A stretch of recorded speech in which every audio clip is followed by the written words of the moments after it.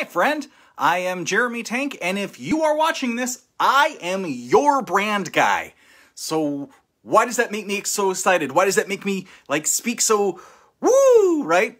Well, mostly because this weekend I've had a bunch of people reach out to me, try to talk with me, asking me great questions, asking me to participate in a lot of things, and it makes me think, hey, reaching out on YouTube, reaching out on Facebook, reaching out through LinkedIn, and doing this sort of thing is actually working because for some reason you guys are asking me questions, and I love that because that's why I'm here. I want to help. I am your brand guy.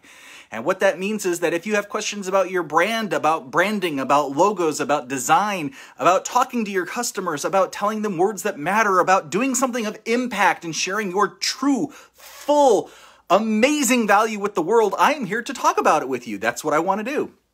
So I had a bunch of people connect with me this weekend, like I said, and I know about half of those are bots. So if you're a bot, just write bot down in the comments.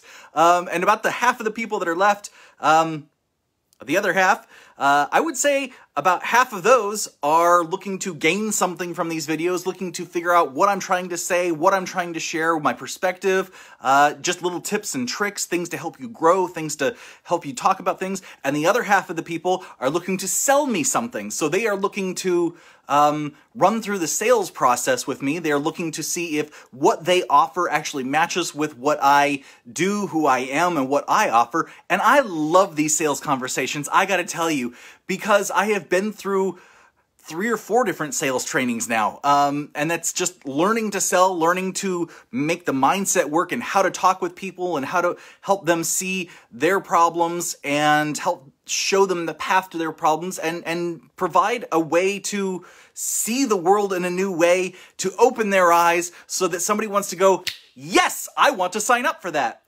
The only problem is, I know a lot of these tricks, so when they try the standard things, they don't really work with me. I'm sorry, guys. I love talking with you, and if you want to run through your sales process with me, absolutely do it. Follow me, like me, wherever those buttons are on this page. Just do it. Go ahead and contact me and give me your pitch. I would love to hear it. And you know what? I will honestly give you feedback, honest feedback, based on whatever it is you're trying to sell me and how you sound to me. Because the thing you don't really know when you're trying to do these pitch things is where that other person is coming from and what they're experiencing and what their life is like. And I hate to say it, one of the things that really happened to yesterday and this morning was a bunch of friend requests, and then immediately after that, people jumping on and saying, hey, I really resonate with you, and I want to know about how many customers do you help a month? Or what are you doing that feels successful? Where do you want to grow to? These questions right off the bat, guys, you have not built the rapport enough to ask the questions. Whoever you are, whatever job you are in, whatever coaching, consulting position you're in, even if you're working for somebody else and you go to talk to your boss, the first thing out of your mouth cannot be your pitch. You have to build rapport. Even with somebody that you have known for years and years and years, if you're going to them to try and sell them something or ask for something, you want to start with something smaller and build up that relationship, build up those feelings, build up whatever it is before you even start to get around to the, hey, what's your vision of the future? How do you plan to get there? What systems are you implementing? Because when you jump into that stuff right away, and especially it's really common on this Messenger thing, it's really common on Facebook, it's really common on LinkedIn. It's part of the reason I don't like doing outreach marketing. Okay, so there's outbound marketing, which is when you reach out to somebody or you email them, you send, you put ads out there, commercials, any of this social ads, anything that is asking the person on the other side to respond to you. So anything where you feel like you're really good and things are going really well for you, and so you put it out into the world. And I'm doing this backwards.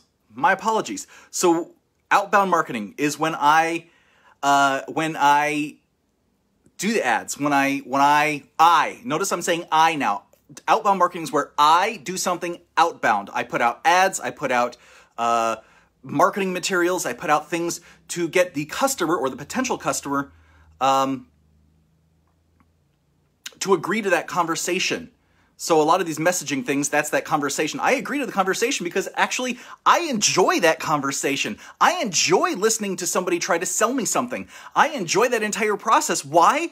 Because I learn from it every single step, every single time. I'm learning to see if they know the same things about sales that I know, to see if they know some trick that I don't know. And I really like inbound marketing. I consider this video thing to be inbound marketing. And that is, people see this across the web, people see it on YouTube, people see it because other people have shared it with them or said, hey, this guy's weird, look at this beardy face, you know, go ahead and reach out to him because he knows something about branding. He makes killer logos. He is just kind of fun to talk to. Also, he is an amazing therapist. He listens so well. Susie Jumper recently responded to something on my video I posted, and she said, this guy is so empathetic, he really listens, he really gets it, and I really appreciate that, Susie. Thank you so much.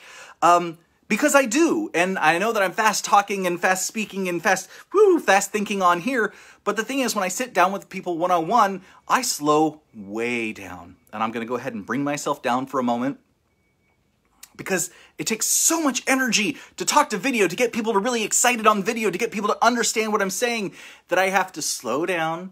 And when I'm doing my regular work, I'm not that crazy.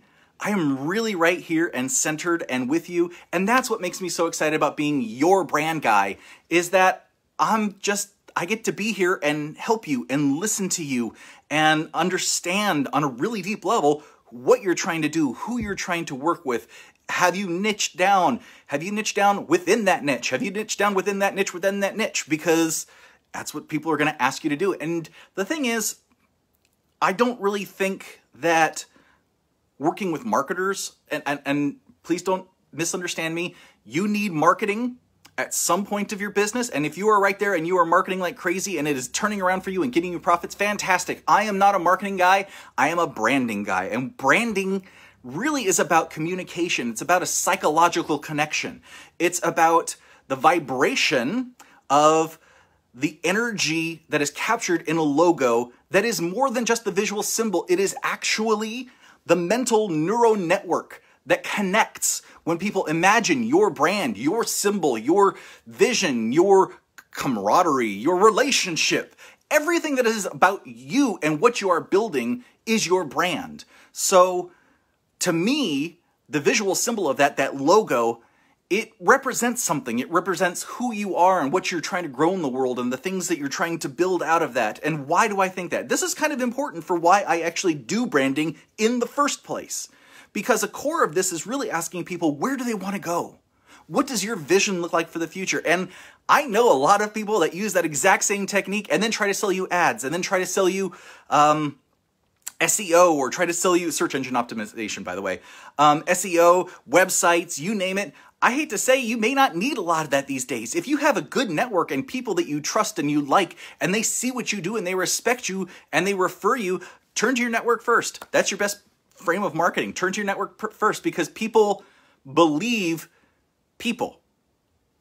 80% of people will act on a recommendation before just going out and using somebody's service carte blanche, right? Without any kind of foresight, any kind of knowledge, whatever. That's why Yelp is so popular. That's why so many different websites are including some sort of rank me, rate me, talk about me, tell other people, because social proof, which is what it is when strangers tell you this person is good, that is branding. That is creating a brand. When somebody else says that you're awesome, they are more likely to be believed than you are. So I can sit here and say I'm awesome all day, but when somebody else says it, it means a lot more. And I'm going to get a little woo-woo in this, so just roll with me if you can. If you're not really into that, I totally get it, but this is really where my understanding and my heart comes from, is a lot of the woo-woo stuff, because how you feel about yourself dictates how you conduct your business. And while I don't like the word mindset, how you envision your paradigm, your perception creates your reality. Now, I got books, because I'm always getting books on this. I read so many books. I love just synthesizing all this information into everything that I talk about, into everything that I do, into every step. And I am I'm one of those people that when I read, I immediately start teaching other people. Oh, thank you. Thank you guys, thumbs up and hearts. I immediately start teaching, I immediately start synthesizing it, and I got onto this kick last year, really. COVID kicked in, I started having some severe depression, I started researching and doing more things. That's when I got into rapid transformation therapy, and that's when I got into some of these other things, and part of what I got into is quantum science. And this is the first book I read on quantum science, and it is called Quantum Creativity. Quantum Creativity. Quantum Creativity is by Amit Goswami, PhD. Now, Dr. Goswami is or was now, I believe he's retired, retired professor from the Theoretical Physics Department of the University of Oregon in Eugene, and where he'd been since 1968. Now, I got introduced to this guy because I watched the movie What the Bleep, and he was one of the fascinating guys in What the Bleep. Him and Joe Dispenza were two of the fascinating guys in What the Bleep, talking about quantum connections between our world, our mind, our mindsets, our perspective, the way that we saw the world, and what actually happened in it. Now, I find this really fascinating because this comes down to, and lots of books talk about this comes down to the double slit experiment. And in the double slit experiment, I don't think I have a picture pulled up, but that's okay. What happens is these scientists shoot laser beams, as far as I understand it, but it's single molecules, single atoms, particles, photons through some thingamajig, and the thingamajig has two slits in it. And basically, when nobody's really watching it, when nobody's measuring what's happening, the outcome of this double slit experiment looks like a zebra. It's just a bunch of stripes, and the stripes in the center are more dense, more dark, and the stripes on the edges are lighter, and it kind of feathers out from there. Now, that's really weird because they're shooting one particle, one thing into this machine, these slits, and just by firing one thing forward without really measuring it or figuring out what's there, it creates a whole array. Now, what people have gotten from this is that when the particle acts as a wave, because it's essentially passing through these two slits simultaneously and ending up in what looks like a fanned display of gradation on the results. Now, what makes this so weird is that when they measured the particle, when they measured, did it go through this hole or this hole, then the results change just by measuring it. And what happens is it ends up being very distinct, very clear, that that wave is no longer a wave. It is a particle. It passes through one set, and the result is very clear. Now, that was years ago. They have replicated this experiment dozens of times. With the last I saw was a couple of years ago, where they actually replicated it with a molecule that was 220-something atoms. So this is not even a small photon. Photons are like the size of electrons. They're practically negligible, right? We are swimming in an ocean of photons. Photons, what creates the light around us. And there are small particles just like that, muons and all sorts of other things, electrons. These are all really tiny particles. And if they're acting as a wave, then that means you are literally swimming in an ocean and don't even know it. So does a goldfish know it's in water? Do you realize you are in an ocean of energy all around you? Probably not. Mostly because our senses, sight, sound, smelling, touch, taste, are only meant to pick up certain influences, and then it carries it to our brain via electrical signals, right? Neural signals, firing neurons. So it's this crazy thing that these small particles, and even if these large particles, this huge molecule, honestly, huge molecule, was both a wave and a particle at the same time until someone measured it, and then it was a particle. So what we're thinking at this point, what quantum science is thinking, is that when we observe something, it changes it. Now, observing it can be any of our senses, but really what we have to keep in mind is that our senses are simply conveying information to our mind.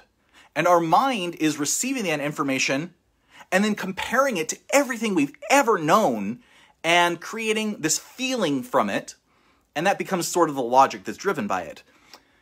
Now, I think that's really fascinating, because really what this breaks this down is that every single thing that you are not directly observing is essentially a wave. It's essentially a whole group of anything, anytime happening all around you. Opportunity. Just vibrating all around you, and you don't even sense it until you sense it. And I hate to say, this is not even sensing it. Like, you're not feeling me, you are not smelling me. I smell delicious, by the way. I took a shower with some new body scrub. Awesome stuff. But, you know, it's just, it's the idea that on a small level, things vibrate, things are moving, and we can't even predict it. We can't even see it until we try to measure it. So now, you guys need to laugh at that. So now I read this other book recently. The neat thing about Goswami, quantum creativity.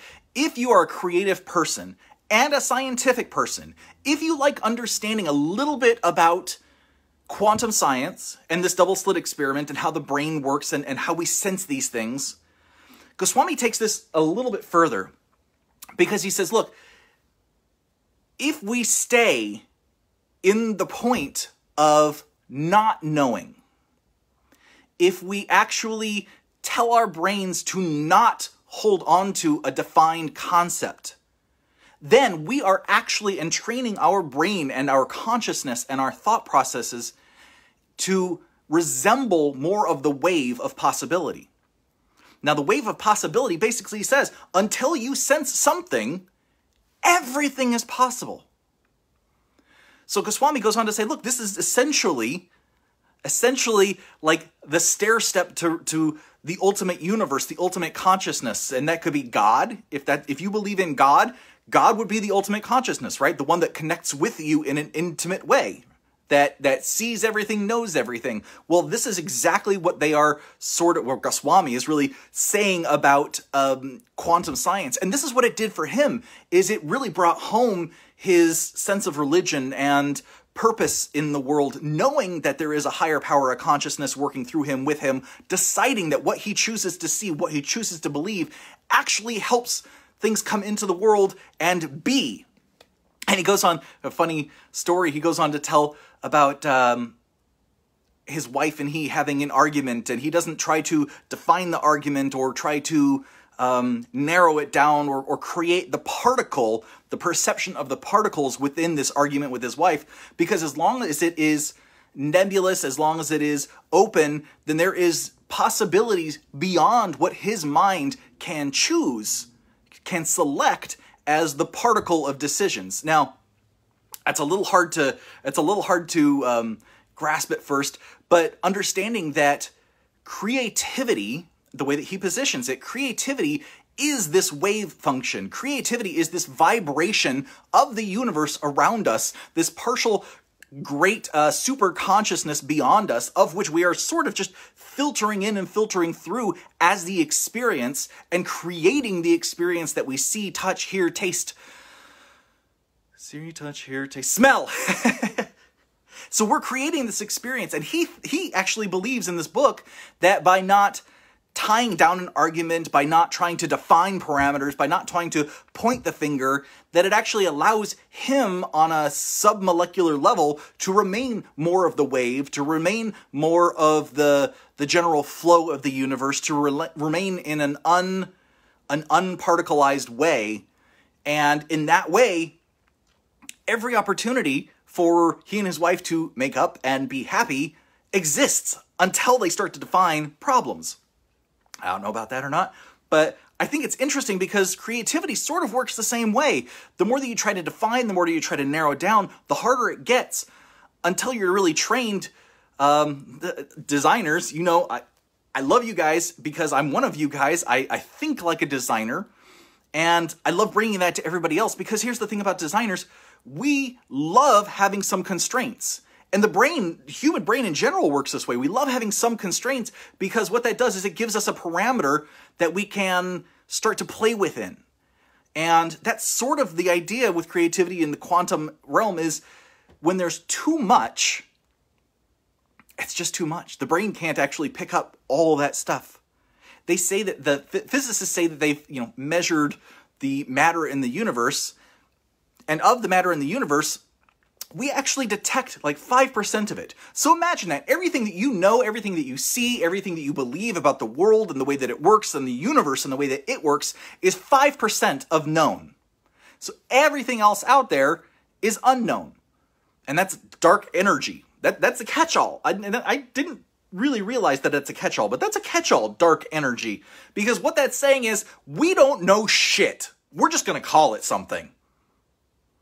And that's really exciting to me, because that means there's huge possibilities knowing this quantum idea of wave and particle, right? If they can't know it and they don't know it and they're just trying to figure it out, then everything is possible until the point that they define it and then it's known. Okay, so next book. Next book is one that I just finished reading. It's called The Grand Biocentric Design by Robert Lanza, MD. This is what it looks like. And essentially, this is going over the same double slit experiment. This is going over a couple other experiments. And what Lanza is actually sharing through this book is that he believes that the world that we exist in exists because of this high vibration, of this wave-like state as well as particle state. And the thing that makes it the particle state is us observing it, participating in it, creating the world that we want because we believe. And when we believe something, our observation skills, our senses of bringing it into our awareness, I've talked about the reticular activating factor. This is the filter that chooses what you see and how you see. Literally, reality is reshaping around you and shifting to meet the needs of what your brain, what your perception, what your observation believes it is. Not necessarily an objective reality. And in fact, I would go so far as to say that based on these two books, there isn't an objective reality. And this is a little challenging because I have known people who said, they listen to my positivity, they listen to the things I say, and they go, yeah, I know that, yeah, I know that, but you know, that's not me, I'm just more of a realist. Well, if we look at the quantum science, if we look at what's going on, there is no realist, there is no objective reality. It is only the thing that is seen and perceived. And, Lanza's book, the neat thing about another experiment he talks about is that this works backwards and forwards in time. How can that be? Basically, the experiment, one experiment showed that by not measuring and doing this, it's like a double experiment. I'm not a scientist, guys, so roll with me here. Basically, they ignored the experiment, got some results, put them in a paper bag, left them for later, and when they checked it later, it said it was a particle, and then, therefore, in the past, it was a particle. But nobody checked at that time, so it should have been a wave. So everything in the universe is going wave, particle, wave, particle, wave, particle. And somehow, by ignoring it in the present and checking it in the future, it changes the past. Now, here's an interesting thing you may or may not know. The brain doesn't really recognize time. It recognizes the perception of now. This is very Eckhart Tolle. I am here now, there is the now, there is only the now. The past is a memory in my head and the thought of a memory to compare now against to know whether now is now or now is then. Now could also be the future, but the future is never actually the future because the future can only be now. And if I worry about the future, it increases anxiety. If I worry about the past, it creates depression. So now is now, just remember now. Ram Dass kind of did the same thing, like, be here now. There is no other time. You are just here. Everything else is actually an illusion in the brain. And we look at that in the quantum science, and we can actually kind of see how everything other than what you are currently experiencing, which is particle. And the more physical you are, the more present you are, the more you are wrapped around this vision of who you are right now, right here, owning it, feeling it. That is you becoming very particle, very here. Now, if you go inside of yourself and sort of imagine your body inside, close your eyes and just imagine your body inside and imagine yourself, I don't know, glowing, and imagine yourself floating and vibrating and just joyous and happy. Now, that is creating an inside state that is waveform, that is opportunity, that is growth.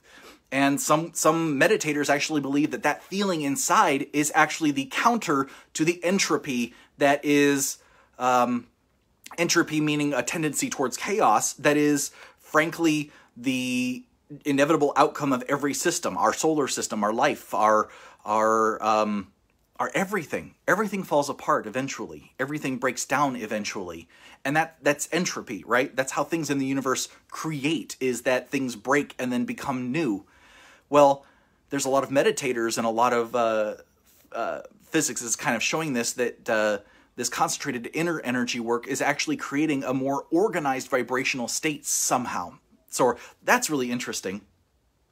So everything's kind of breaking down between either particle or like something that's really vibrating. And if you can't directly see it and observe it in some way, it's probably vibrating just beyond your consciousness until you make a decision to see, acknowledge, hear, feel, and then both forwards and backwards in time collapse. The waveform collapses and brings about the life that you know and are experiencing now. So this is the now. And that's sort of the sum up of those two books. And it's really heavy quantum science stuff, but I really kind of want to jump into this because a lot of the reason I do branding, the reason I do, I create logos and I really help people is because I believe in programming your brain in the vision of the future, because I honestly believe that doing this collapses the quantum wave within you, within your future, creates some of that weird entanglement stuff with molecules of the future and brings it into your life. And if you're into the law of attraction stuff, Esther Hicks, The Secret, definitely What the Bleep Do We Know, a lot of that stuff is really about, Esther Hicks really is about the vortex. You know, there's this vortex that's in the quantum realm, in the ether, all around you. And this vortex is waiting to bring you everything you have thought about, everything you have dreamed about, everything you have ever wanted in your life. Now, when we look at this in the quantum sense, it literally is right there. It is literally waiting to come into your life. And when we use this sort of thought process and we apply it to your business, we apply it to your brand, we apply it to what you're doing, it's more than mindset here. And that's what I want to get to it. And tomorrow I will tell you why mindset is not enough. And I will actually share with you another book that will help kind of transition about, okay, I've got the mindset set. What's the next step in bringing that to reality? Because there's a lot of tricks to it. And there's a lot of complications that we have built in this world that we have in training people to behave a certain way sociologically, societally. We've created a lot of trauma in ourselves that make it difficult for us to succeed. So tomorrow I'll talk about that a little bit. And today I just want to wrap up by saying that all of these waves, all of these particles are thoughts. They're things that you interface with, and that by choosing them, by narrowing them down, you create less wave and more particle. And the less wave and more particle you get, you are getting more definitive in your physical world. The more wave you get, the more nebulous you can be, the more comfortable you are with uncertainty and moving into realms that are slightly woo-woo, slightly out there, just letting the world be. This is where faith comes in. The more faith that you have in the world and the universe just showing up and providing you the things it needs to provide you at the right time, the more you are harping on the quantum connectivity around you and actually allowing it to manifest for you. Abraham Hicks often says that when we try to think of the steps one by one, it's slow, and to get to the end result is plodding and difficult. But when we encompass a big vision and we say, I have this vision, it is going to be, I trust that it's going to be, and I release it to the universe to make it happen, things can happen in the quantum realm much, much faster than they can in the physical realm. And that's sort of the reason that I love branding and I love working on logos, because this is energy. This is a representation of who you are and what you do and everything you're bringing to the world. And it resonates with the people that you want it to resonate with. That's what I do, is creating this reverse engineered resonance within a logo, within a concept, so that when you use it, it reaches out to people and it grabs them because it holds your entire quantum vision and helps bring it to you. So that's what I believe. That's why I do the work that I do. That's a little bit on quantum physics today. There's so much more in this stuff, and I'm gonna get into it a little bit more this week to really talk about I don't want to call it mindset, because it's more of just opening up beyond Newtonian physics. It's opening up to the possibilities of the universe being bigger and more gentler to you than you have been probably led to believe. So, this is about the end of my time. I just want to share, if you're interested in working with me one-on-one, if you're interested in going through my program, it is called Manifest Design. Why is it called Manifest Design? Because I believe with quantum science and neuroscience and behavioral science and a little bit of RTT, mindset transformation, everybody can reach the inner and outer world that they want to reach.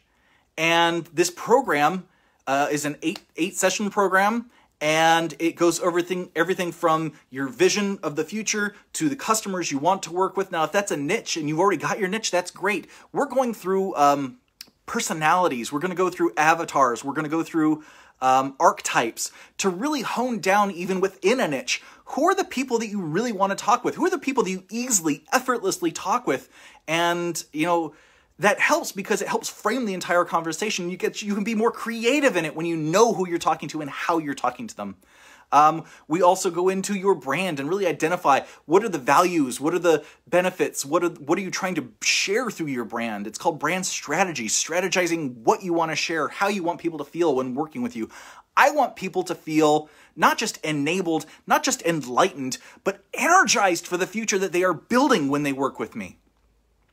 So all of my sessions are all about creating this vision, programming the brain, programming the subconscious mind to accept it so that you easily, effortlessly take the actions necessary to build your business, to build your coaching business, your consulting business, your complementary medicine business. God, I love you guys. My wife is a doctor of acupuncture, so I'm always trying to help the complementary medicine business. I feel that there is a great synergy between traditional medicine and complementary medicine, and we need to synergize more in this world, in this country, to bring the best benefits of everybody.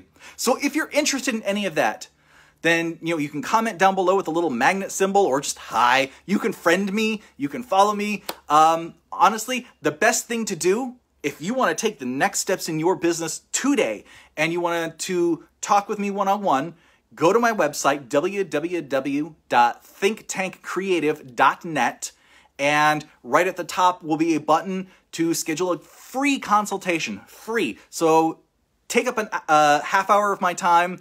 Let's talk. Let's see if the program is right for you. If you just want to talk about what you're doing and try to see what your next steps are, let's do it, because I would love to help you.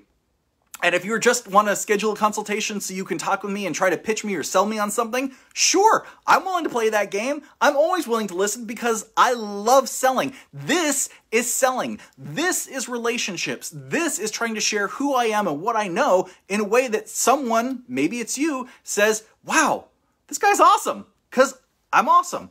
And you want to work with me because I'm awesome and I can help you take the next steps. And if you have any questions whatsoever, just comment down below. I really appreciate you listening to my lecture on quantum science. And to have a takeaway for the day, know that the universe is looking out for you. It's looking out for you every single second because you are part of the universe and you are looking out for you. And stop being so hard on yourself because that puts it from wave to particle. Just know that you're awesome. Awesome is wave, and you are a big wave, and you deserve all the awesome that's coming to you. All right, take care. Bye.